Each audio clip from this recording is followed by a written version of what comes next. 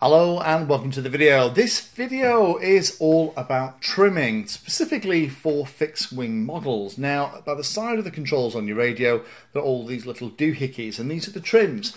And trimming is part of how you get your model flying properly.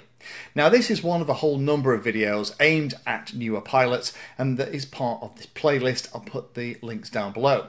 So if you are brand new to flying fixed wing, flying wings or whatever, and you are trying to get to grips with it, or maybe you've been a multi-rotor pilot and you're coming into flying fixed wings, this little series hopefully will cover all the basics about what you need to know, and this time we're talking about trimming.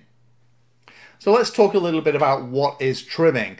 You can see the text by the side of the slide here. Basically what it means is that when you've got a model trimmed properly and it's flying straight and level, if you let go of the sticks on the radio, then it should continue to fly straight and level. And if it is, then that's working okay. Now, trimming isn't unique to small radio-controlled aircraft. Even big aircraft, full size, has it as well, and they usually have something called trim tabs, which are small parts of the control surface that you use to trim out any tendencies that the vehicle has to get rid of that wandering that it may have. And if you've ever made a paper airplane and thrown it, then you've probably already done trimming, or kind of trimming. If you make your paper airplane and you throw it and it just dives into the ground, then you you play with the paper at the back, you push it up a little bit so it flies straight and level when you throw it. Similarly, if you throw it and it does a big loop over your head and tries to hit you in the back of the head, then you play with the back of the bits of paper so that it flies straight and level when you throw it. And it's exactly the same whether or not you're talking about a paper aircraft or a Boeing 767. So now we know what trimming does, let's talk about why we need it. Because surely if you set all the control surfaces properly on your model, so they're all kind of in line with the wing, then that's where they need to be, right? Well, no, actually it isn't. And that's because of two things that are going on. When the motor is spinning the prop on the back of the model, it's not only spinning the prop in one direction, it's also trying to spin the model in the other direction as well.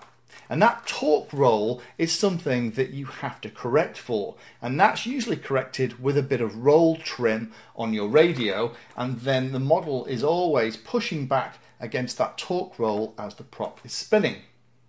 There's also potentially, how well you set your centre of gravity up, a tendency for the nose to rise or sink a little bit as the model is flying around. And you need to do a little bit of trim on the elevator, so again it's flying straight and level. When you take your hands off the sticks, away you go.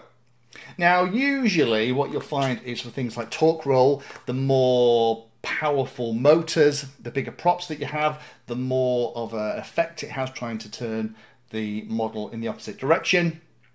And you might find that as you give it more throttle, there's more torque roll, and there is a tendency for it to try and spin the model in the opposite direction.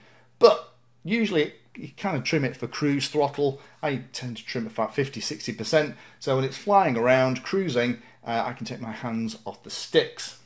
So let's talk a little bit about how we actually trim a model like this when we are out on the field.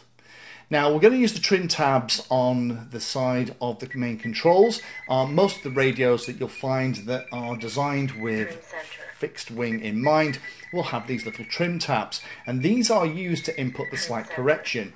So let's give an example here. Let's imagine that this aircraft is flying along. We'll look from the back because that's kind of easier to explain. So let's imagine that it's always banking in this direction. Now I'm going to have to put in a control input on the sticks to bring it back straight and level. But if I let go of the sticks, then it goes in that direction. Now what I can do is I can then push the trim in the direction that I'm having to hold the stick, and that will then put in that little bit of stick movement automatically for me. And what I need to do is keep testing it and just adding more trim until I can take my hands off the sticks, and that torque roll is taken care of and it maintains straight and level flight. And that's the trick. You always move the trim in the direction that you've got to hold the stick to hold it straight and level. Similarly with the elevator, if the nose is always sinking, so you have to pull the pitch stick or the elevator down on the radio, then you would click the trim down in the same direction. And it's usually a relatively iterative thing to do too. You're going to have 2 or 3 goes. When I first start, I'll usually click it 3 or 4 times.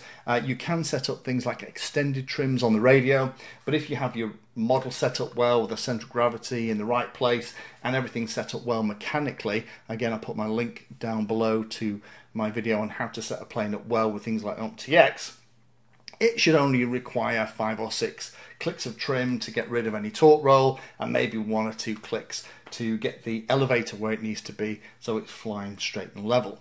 One of the tips I'll give you is that in OmpTX you can, once you've got it all set and you're happy, save the trims into the sub-trims. Now what that means is that in the main screen of the radio, the trims are shown, or they can be set to be shown, in the main screen. And once you start moving the trims around, then you only have a certain amount of movement in either direction. And also, if you accidentally bump the trims and move them in between flights, you don't know where they're supposed to be. So once you've got your model trimmed, my top tip will be go into the outputs, go down to the very bottom and say copy trims to sub-trims. That will store the new trimmed positions of all the control surfaces, and it will reset them, the main trims, to be back to the neutral position. And when you come to the net model again, if the trims are all in the middle position on the little screen, then you know you're good to go. And also, if you do need to give it an extra click or 2, maybe the battery's in not exactly the same place, then you can take care of that without having to worry about you moving everything around. But you have that place defined and saved as this is what trimmed should look like.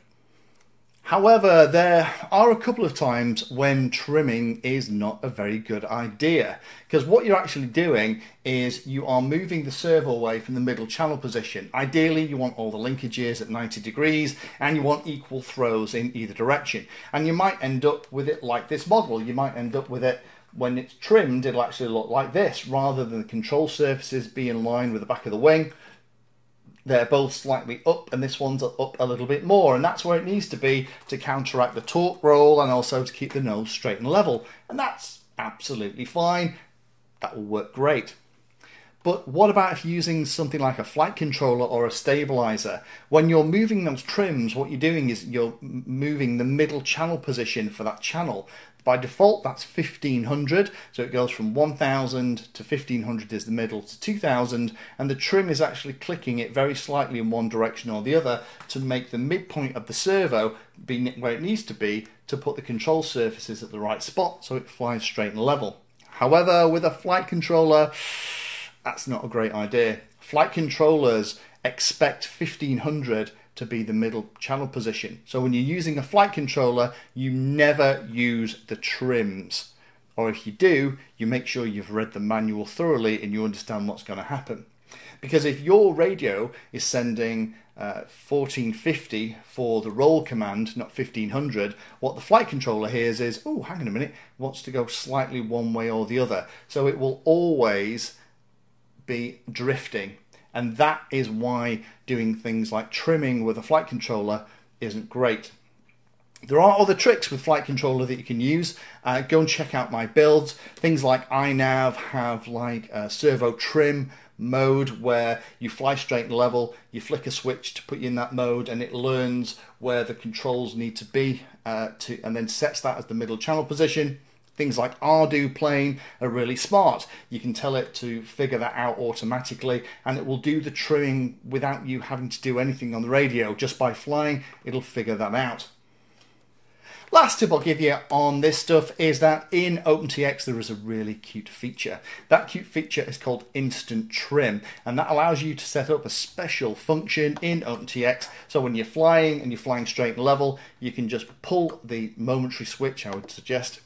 Just pull it once, and that will then instantly, rather than you have to kind of move the trims a little bit at a time and do it iteratively, if you have your model flying straight and level, you can just pull that switch once and bang, OmpTX will immediately write those channel positions as the trims, and that's kind of instant trim. It's very, very handy for a maiden if you have no one else around. I'd recommend having a look at that in the manual. Put a link down below for the OpenTX page where you can set that up. But instant trim, again, I've got videos on it, other people have as well. Can be a really cute way if you feel like you haven't quite got enough hands when you're flying. You can just fly straight and level and use instant trim to get you close, and then just maybe just nudge it in using the trims by the controls. But hopefully that helps explain what trim is, what it does, how it works, how you do it, and some other tips and tricks for things like OpenTX2. Again, if you have any questions, do check out the playlist down below or leave a comment and I'll point you in the right direction. Thank you for watching my video and watching right to the very end. If you want to find out what I'm currently working on, you can follow me on social media by searching for Painless360 in the usual places. If you'd like to become part of the inner circle, then you can become a Patreon. Details are in the description and you get lots of additional benefits. Check out the playlist section on the channel too. I organise all of my videos into playlists and it's called something like Introduction to or for Beginners. All of the content is aimed so that you can start at the very beginning and it teaches you that subject, starting with simple principles and moving up to teach you everything you need to know.